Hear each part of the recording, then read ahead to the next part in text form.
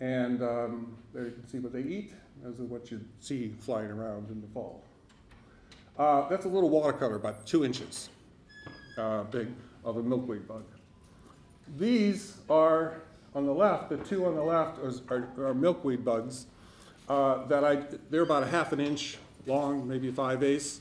And as all I did, you can do this too, it's fun. You take a piece of foam core, cut a hole in it, you can put anything in there, and you throw it on the scanner, and it does absolutely perfect. It's like you have $10,000 worth of equipment. So I just scanned it on one side and scanned it on the other. And I got those 2 things. So that's the actual bug?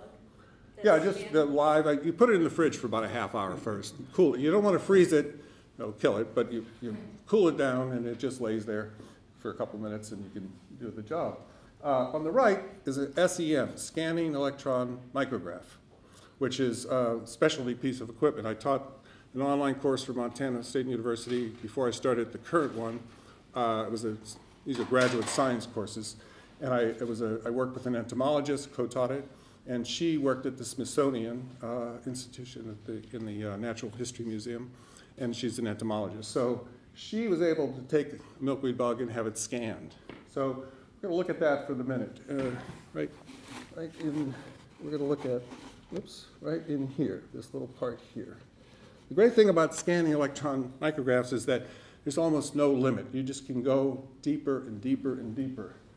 So that's, on this little tiny bug, you cannot see hairs with your naked eye. And it just goes from there. There's its leg, and we're going to look at the end of the leg. It's totally cool. They're total landscapes. I'm a landscape painter, and I just see everything as a landscape, including faces when I do those. And but it gets me excited, every time. And the forms are just endless. This is something, the legs on these things, when you see them, you can't hardly see their legs. They look like hairs. And it's all there. All this information is there. So the more you look, the more you see. You've heard that before, perhaps. There's its head. There's one of its eyes, a little hexagon, geodesic dome. And that's a close-up. And I said, I like to look close, and this is a landscape, hills and valleys. But each one of those is there's thousands of these on one little eye, which you hardly, they're smaller than, they're bigger than a period, I guess, maybe as big as an O in a printed book. And there's thousands and thousands of these. Each one is a light receptor. So, the information comes in, and the insect can tell whether it's light over here or dark over here, and that's about it. But it's enough for it to function. Dragonflies have many, many more of these, and they can see far better. They can see a mosquito from a great distance and zoom in on and get it. But that's how it's done. These little bitty, each one is a little. It's like, I'm trying to think of a way to phrase it, but they're little receptors, and our eyes work the same way. We have rods and cones, and we can see color. These guys can't see color. And there's an eye. Now, this is a drawing that I did, a little portrait, and it's pencil graphite on paper. So what you're seeing there that's the white of the paper, all this, anything you see white. And so the graphite, I just build it up. When I do a drawing, it's essentially a glaze as well. I build up very slowly. I start with a hard pencil and work out of this, the basic structure, and then come in and just build up that tone, a little darker and a little darker. It's hills and valleys. That is a landscape. Hills and valleys, little dark secret places, all the things I like. And that's the portrait. Now, one of my favorite artists is Chuck Close. And this is when he was young, and he does these 8-foot, I won't assume that you know who he is, but most of you probably do. He does these 8-foot high paintings. In the early days, he used an airbrush. You can see him, how he worked there, pretty much. That's the finished portrait, which is probably about that big, actually, now that I look at it. And that's a close-up. And again, this is all done with a brush and airbrush, but that's how he worked in those days. So I like this one even better. He just took a photograph of himself, that's him, and gridded it, And that's the finished portrait about that size, again, black and white. A couple details. You can see how he developed it. So he's looking, he's doing the same thing, but it's a different process. Now, 30 years later, he did another portrait, and this is how he works now. He grids it, and you have to squint. Everybody should squint to see that. And once you do, you realize everything's there. All the information that you need is there. But it's based on this idea about units of information. So E.O. Wilson said, his quote is, "The common property of art and science is the transmission of information." So we're going to talk about that for a minute, which is the idea that how he worked. There you can see him working. You can see at the bottom how he's got the white line, which is the photograph over to the left with the white line. And he hasn't been able to walk since, I think, '88. And this thing, the canvas is able to go up and down, and turn around, and do all this other stuff. So he's there, just adds these little blobs. That's what it really is. And when you get closer, they're 4 inches on the side, and they're just blobs of paint. But when you see it from across the room, from 40 feet away, it looks like a photograph. Now that's true of just about everything we know. We gestalt things. You see a wall, and it's made out of brick, you don't say, "Oh, look at those thousands of bricks." You say it's a wall. We just gestalt it. And we do the same thing here. This is how the brain works. 1,500 years ago, they were doing mosaics. Same exact concept. Each little rock is a certain size. They pick them for the size and the color and add them together, and you have a portrait. And it works. I mean, these were very powerful to the people who viewed it at the time. This is back to Chuck Close. This is, I can't remember if this is 8 feet. I think it's not. It's a little smaller, but it's made up of pulp paper, handmade paper that he takes chunks of and puts together. So these are all units of information that tell us something about something that relates to something in real life. It's an interpretation. This you can't really tell, but it's a pointillism, it's Seurat. So our brain does the work. Now this is a typical thing printed that you'd see, 72 dots per inch. You can actually count the dots if you're real patient. So what that means is that there's not much information there. It's enough. We can tell what it is. That's 300 dots per inch. There's millions of little dots. And of course, this is a digital projection, but the printing dots are still there. And on a glossy magazine, any glossy magazine that you see on the newsstand is made up of all those little tiny dots. We'll see a little bit more of that, I think, next. There's the 72 on the left, 300 on the right. So this would be, I do this with little kids, so they like this, but it's the same idea. This is a photograph I just scanned from a book.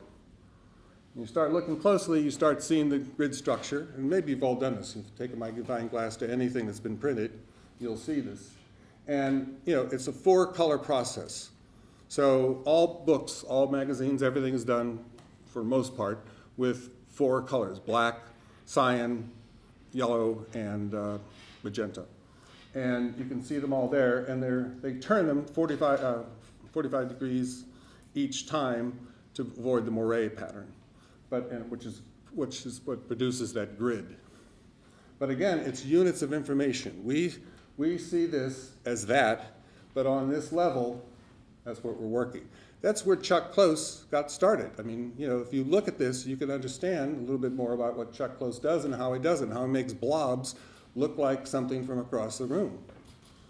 And of course, you're all familiar with pixels, so you can count these pixels. Not much information there. There it is. There's millions of little pixels now, and I don't think you can count them, and this is a digital projection. So it's the same basic concept.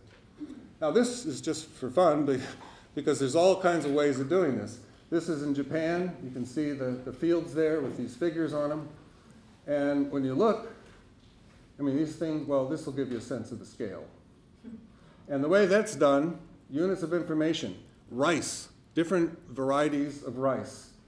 that they plot, just like the corn mazes. You've all seen corn mazes from the air. You know, they look very photographic. It's done with a computer. They plot out the land. The same here. And I like the fact that they use different color rice rather than the corn, but it's the same concept.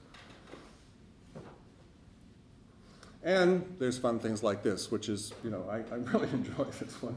But it's this exact same idea. You put these things together and you see the larger picture. And this, again, you have to squint. But once you squint, it's remarkably subtle. It's, you know, it's just amazing to me. Every time I look at it, you really can see who this person is. You get something about his character, his personality, all this stuff. Walter White?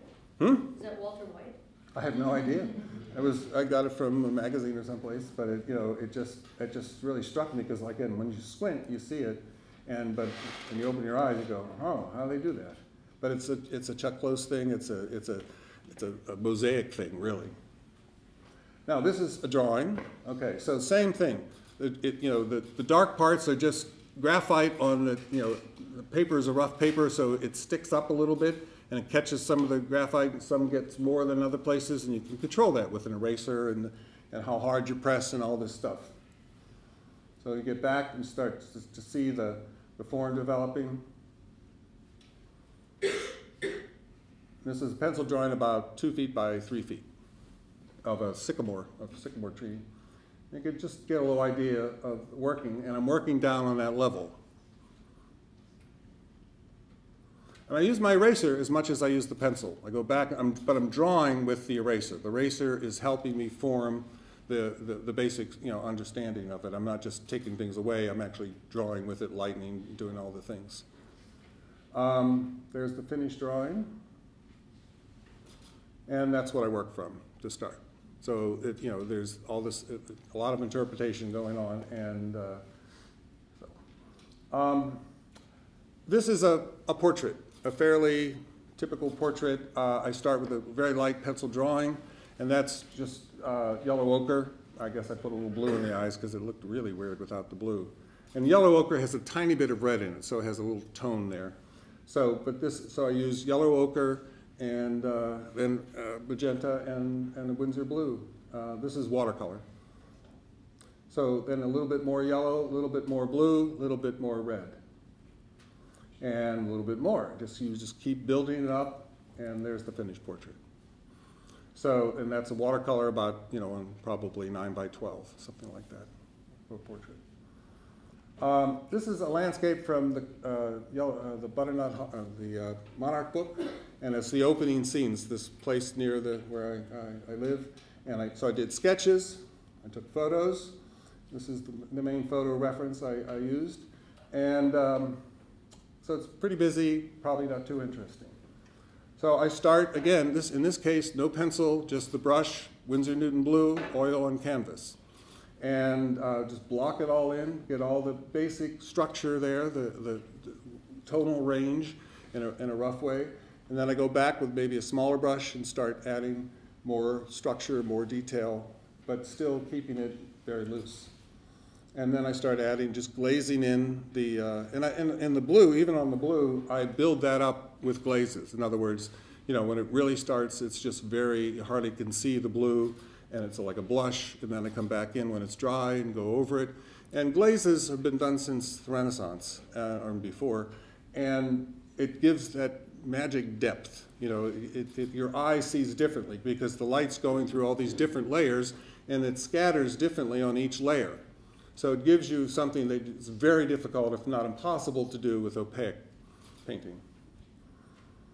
So then a little bit more color. Now here I probably use the primaries plus the greenish umber. I love greenish umber, and it just makes it a little easier.